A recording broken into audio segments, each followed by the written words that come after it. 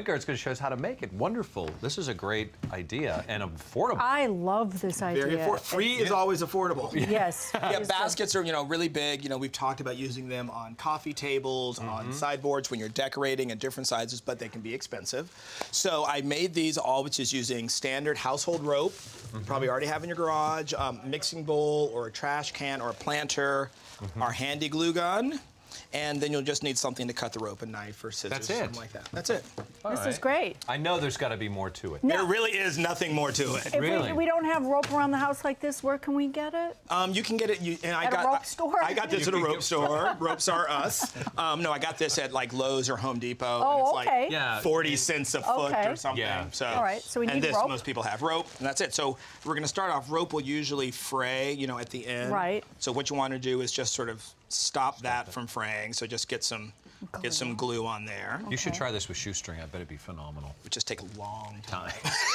Okay. And then you're going to start your base, your bottom, which is the flat part, and all you're going to do is glue the rope together. This is the one part that's a little tricky.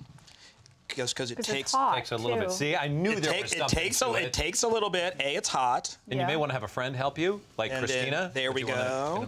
I just love the way the glue gun smells.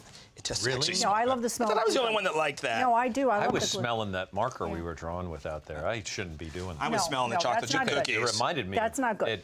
No, it's because the teacher would draw with the markers on the thing, and it was just So all you're going to do is and you just want to go around to get almost like a coaster, and that's going to be your base.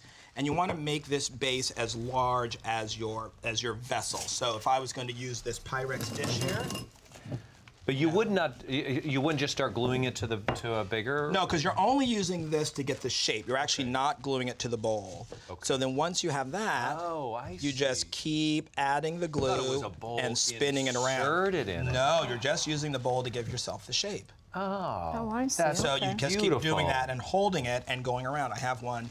This I'm not holding long enough, so it's going to come apart. Yeah, because it comes apart. You need to hold it for a little bit. Here's one I was working on earlier. Christina, I'm going to let you. There we go. And so, see, here you go. And all you're going to do, at this point, it's nice to turn it upside down, because then your glue will just sit on top. And you just...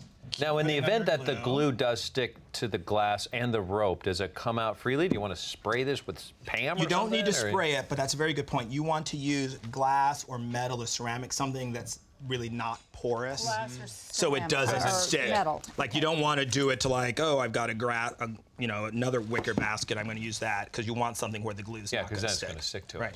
You get it to the size you want, and really like these ones, I went small. This I went tall, and then all you're going to do is when you're done, snip off your edge. Yep. And then you want to do the same thing you did before, which is a little bit of glue at the end, and make sure you get a good seal there at the bottom.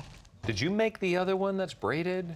Yes, I did. And then all you're going to do is pop out your bowl. Now, the bowl will stick a little bit because you probably have some glue that seeped through. Here we go. I think I got it. It all comes off. Yeah, okay. All right. I put a lot of glue there. There you go. And there you go. Oh, look at that. It's how lovely that is. I love that. That's perfect. Great for, giving away gifts and all that. Yeah, and so this one here that I did, I got a little funky because I've been braiding Coco's hair constantly. So all I did was I got 3 ropes, did a long braid, and then I just curled the braid around. That's fantastic. Looks like $1 million, really. And seriously, you got rope in your garage. I love it. I often wondered how they did that. Boy, this is great. Okay. Well, for more information, you can visit KennethWingard.com.